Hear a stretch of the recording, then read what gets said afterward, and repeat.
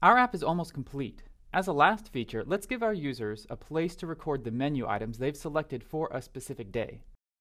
Here's our app in its current form. It displays menu items with a title, image, and details link. We want to add an order tracker that will track what menu items have been picked for a specific day and meal. To keep the app modular, we'll create this new feature as a component. We also need a way to let users choose the item and the meal. So let's add a drop-down with options for breakfast, lunch, and dinner, and a Choose button. When we create the order tracker component, we'll have HTML that will display the selected menu item for a meal. But how do we, or how does Ember, keep track of this information?